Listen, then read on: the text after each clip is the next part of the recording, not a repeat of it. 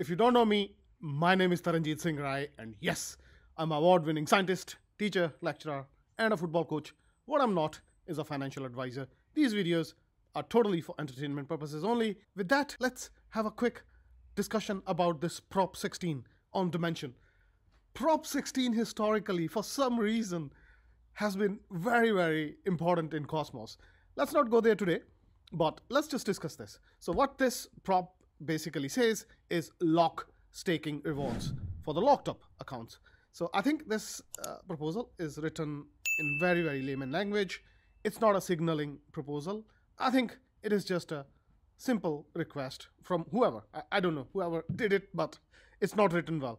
However, I think what's really, really important here is what will be the outcome and what will be the discussion in the community. As you can see, no with veto is 40%. Now, why is that important? The validators who have done no with veto, maybe they did it because this proposal is not written well.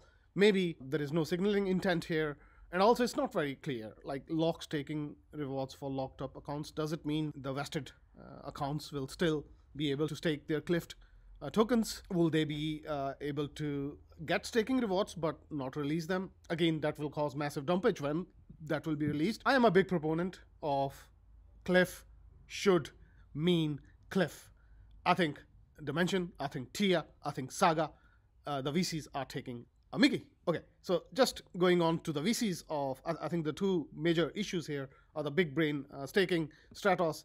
A while ago, I did some on-chain analysis, and yeah, they they made new accounts, but they are selling. Okay, they are dumping. So there is no hiding from that fact. As you can see, I have just over $500 stake to friends. So I think when these type of proposals happen, it's really, really important to check how your validator is voting. Is he, she, or a group voting according to your own wishes or completely opposite? Now, you will override. If you vote, you override.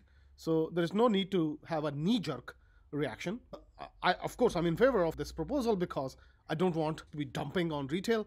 They have already made a ton of money dumping on retail. So I think this shenanigans have to stop. Another important outcome of this proposal is that it will create such a nice discussion, and maybe there are hundreds of projects launching. You can easily fork the code of Dymension. Okay, you can't bring the team, but maybe you can bring the team.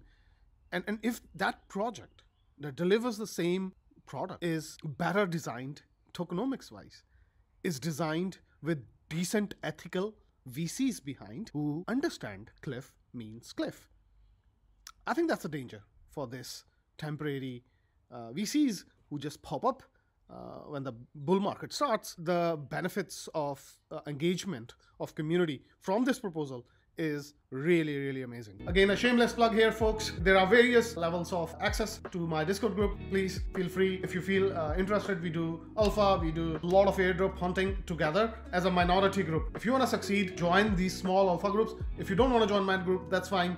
But think about minority mindset, think about smaller groups, because if you're part of a very, very large group, you will be kind of retail food. All right, the shameless plug is away. Let's get back to the video. As I said, I'm staking with friends. So the first thing I'm gonna do, yeah, okay. So they have, no with veto. Okay, so I think I need to make a decision here. I'm not gonna make the decision in haste. I have already DM'd friends validator and asked them to explain the decision. I wanna know why they did no with veto. They did no with veto because the proposal was not right. There was no signaling intent. It was very, very vague. So I want to know that. Okay. So before I do any knee-jerk decision, that's what I'm going to find out. Okay. Don't go on these angry Twitter people who actually don't know what they're doing. So take your time, digest to find out who's on whose side. P2P, one of the biggest validators of Cosmos, they are behind Lido. They are behind Neutron. Neutron is a project I love, backed by Binance. So, yeah. So need to be very, very measured and balanced in your thinking, in your thoughts, in your critiques. So finally, what I'm gonna say is, it's an important proposal. Yes, it's not written very well. It is not a signaling proposal. I would like to know why my validator has done no with veto. Okay. because I think this VC cliff should mean cliff. They should not be able to. I've worked for many projects.